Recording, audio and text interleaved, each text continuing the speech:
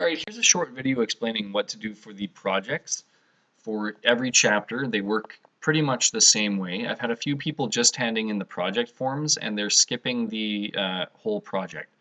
So what you need to do is you need to click on the project chapter 1, chapter 2, or whatever it happens to be before you click on the project forms. The forms are really only there to help you organize your data.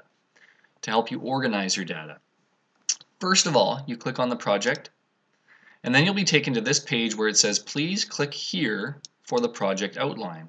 So you want to click on the blue link, and when you click on the blue link, you'll be taken to my project overview, as well as how to get started, as well as the final presentation checklist. Everything on this checklist must be handed in order to receive full marks. If you're missing a few of these things, you will lose quite a few marks.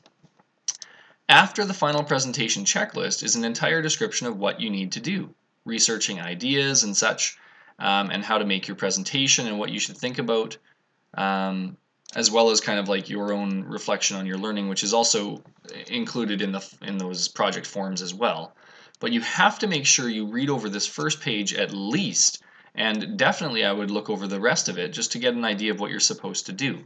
So when you're doing the projects, please do not just hand in the project forms. You have to make sure you click on the actual project and download the information that you need to cover. So hopefully that clears things up. Hopefully that makes you receive better marks. And let me know if you have any questions.